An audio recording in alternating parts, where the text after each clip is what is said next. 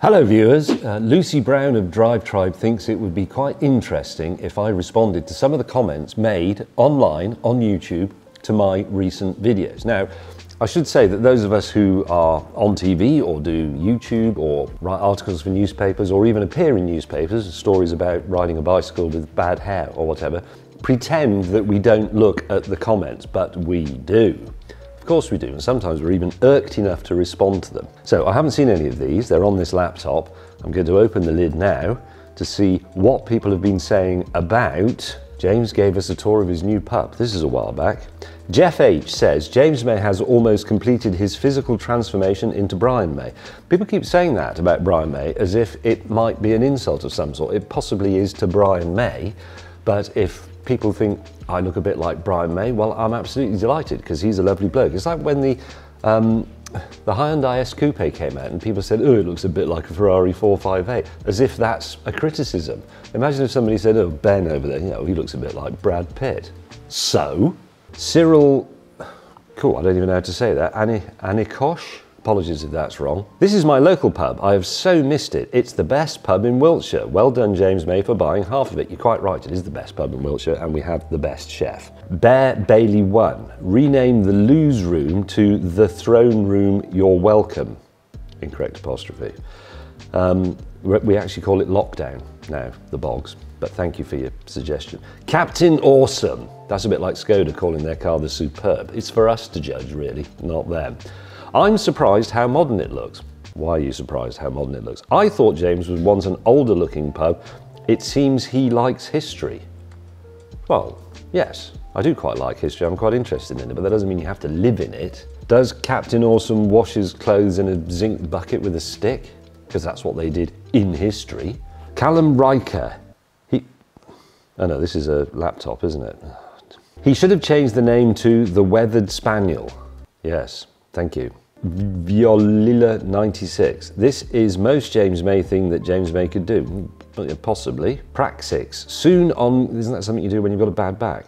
Soon on Kitchen Nightmare, Gordon Ramsay tries to save the Royal Oak. It doesn't need saving, actually. It made £18 profit last month, so swivel on that one. Reese Clark. All in favour of James May starting a series where he interviews celebrities while serving them their favourite drink in his pub, say I.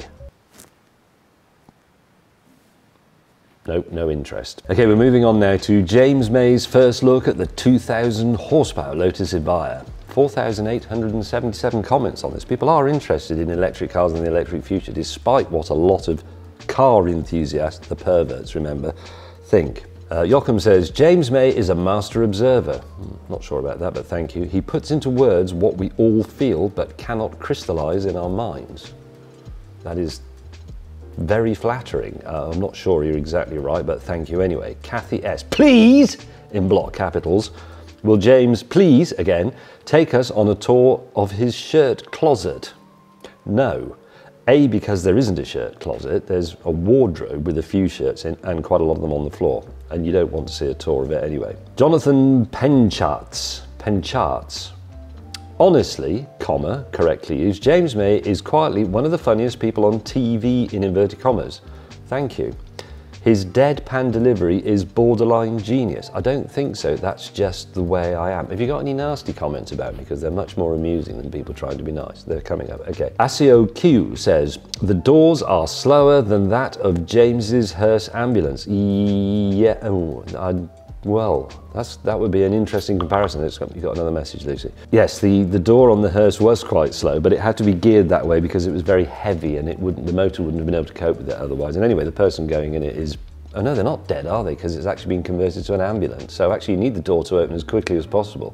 Unknown. It looks like a very aerodynamic block of cheese. Do you think she was just looking for an opportunity to use the word cheese? Ryder M, it's like chilling out with an old mate watching this, lol. James May reviews his own cars, Tesla Model S versus Toyota Mirai. 5,341 comments. Cam D says, I would watch a show simply of James debating various topics with himself.